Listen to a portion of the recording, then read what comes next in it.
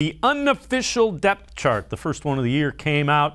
Let's look at the defensive side of the football, and a lot of familiar names and some new ones. You look at Jackson and Billings as the tackles, Clowney and N. All those guys new this year.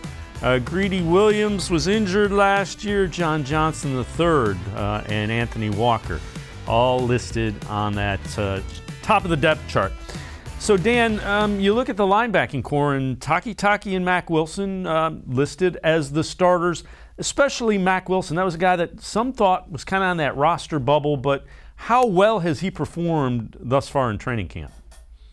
It's really a credit to both of those guys that they've come in and taken advantage of their opportunity. And Mack Wilson, especially with Owusu Cormo going on the COVID list, Tony Fields, hurting his foot again. It's actually the other foot than what he hurt in the spring. So, I think Mack Wilson deserves a ton of credit for showing up.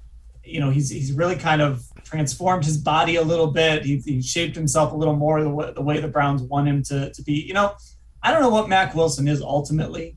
I don't know if he's the guy you want starting at linebacker, but I think he's certainly proven in this camp that he's a guy that belongs on the football field. And right now he deserves to be with that number one group of linebackers. He's earned it.